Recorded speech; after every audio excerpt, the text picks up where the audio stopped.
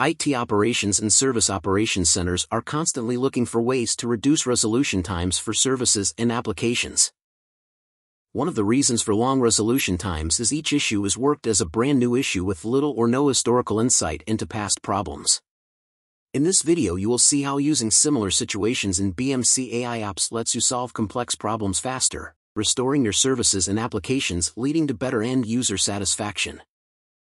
Let's start by understanding what a situation is.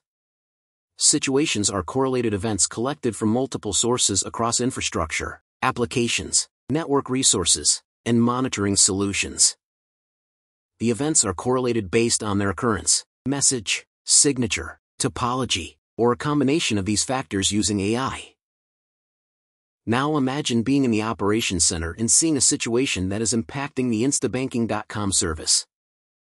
You can see that this ML-based situation consists of 9 events and has 50 similar situations.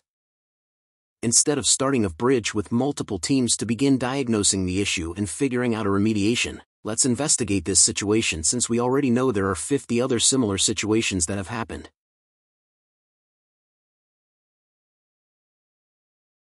Under the Similar Situations section we see that other situations have occurred that match the current open situation.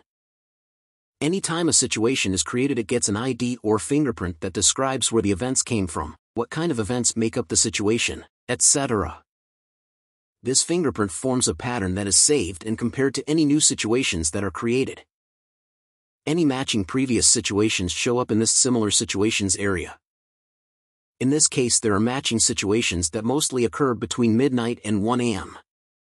Taking this process a step further, let's open one of the similar situations and see what was done previously to remediate this type of issue. Selecting one of the previously closed situations we can see there was an automation run on the causal event. Opening the automation we can see that the network port reset fixed this issue.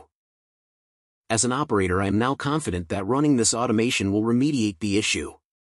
Using BMC Helix AI apps in similar situations we were able to determine that this issue has occurred several times in the past and leverage this information to greatly reduce the MTTR and the number of people required to diagnose and execute the remediation.